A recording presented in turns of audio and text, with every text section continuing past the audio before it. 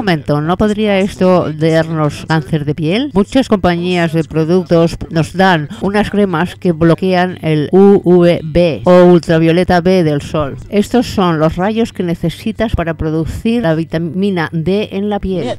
The UVA rays that the sunblock lotions allow to get in are the ones causing the cancer. So they let the one that causes skin cancer in and they block the one that prevents it.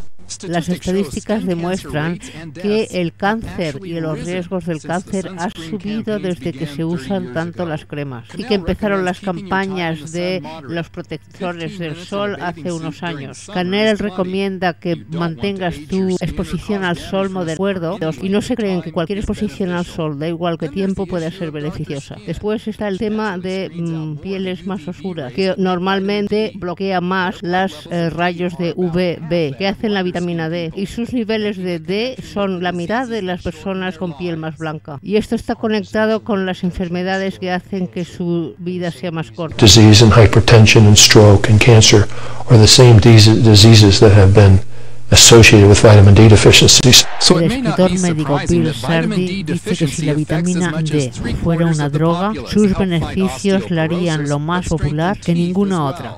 Instead of using fluoride to harden our teeth so there's no soft spots where the acids can then eat into our teeth and cause dental decay, we can use vitamin D. It's more appropriate, it's more natural. La vitamina D parece aumentar la acción atlética. Just clear evidence, especially in the German literature, of choice reaction time, balance, muscle strength, endurance, all improve with vitamin D. Lo que puede explicar por qué los viejos que están tomando vitamina D no se caen y no pierden el equilibrio. Y sobre el cáncer hay un libro que dice que una de las razones por las cuales no deberías de tener miedo al cáncer es la vitamina D. Un estudio del pasado junio dijo que había un 60% de reducción en cáncer. Aquí tenéis un vídeo donde la flecha de cómo la vitamina D suprime las células cancerosas. Highest levels had 4 times less colon cancer than the people with the lowest levels. I think that's pretty important. Y sobre fortificar la comida, incluso la leche con vitamina D provee muy poco, es trivial. Tomar suplementos es bastante más predecivo que tomar el sol. Y la única fuente en el invierno para millones de personas. Los expertos dicen que lo más normal es tomar por lo menos 2.000 unidades para los niños y 4.000 para los adultos. Sin embargo, el gobierno solamente recomienda 200 y 600 unidades para los adultos. The whole thing, when you think about it, is just patently absurd. And the government's been recommending this now for 10 years, and they refuse to change they refuse to even look at the science. Canal y su mujer han tomado cientos de miles de unidades en algún momento para combatir resfriados o gripe. Normalmente toman como 5.000 unidades, una docena más de lo que recomienda el gobierno. Here, the Lord is saying that there's a system that makes this much vitamin D this quickly, thousands of units a day from sun exposure. And here's a government over here saying you only need a couple of 100 units a day. So you can sort of ask yourself, who do you want to believe? God or the government? Galen, tell you I believe we all need optimal amounts to healthy sun exposure. And why? Because when the sun shines on skin that does not have clothing on it, that ultraviolet B radiation in normal sunlight is going to cause the cholesterol in your skin to convert to vitamin D. And vitamin D is deficient in 85% of the U.S. population. We now know that it causes 2 million people every year to die from cancer. Yes, cancer is your #1 risk for dying. So it's really important that you get optimal amounts of vitamin D, and I believe the best way to get that is through sun exposure, not from swallowing vitamin D capsules. Have exposure to the sun. It's really broken down into 2 primary wavelengths. You have ultraviolet A, or UVA, and ultraviolet B, or UVB. And the UVB is actually one of the more beneficial rays, because when it hits our skin, then we're going to get the vitamin D. But the UVA actually is what is now believed to be the primary risk factor for cancer. And there's some important differences in the wavelengths of UVA and UVB that have some practical implications on how you take care of yourself and your family.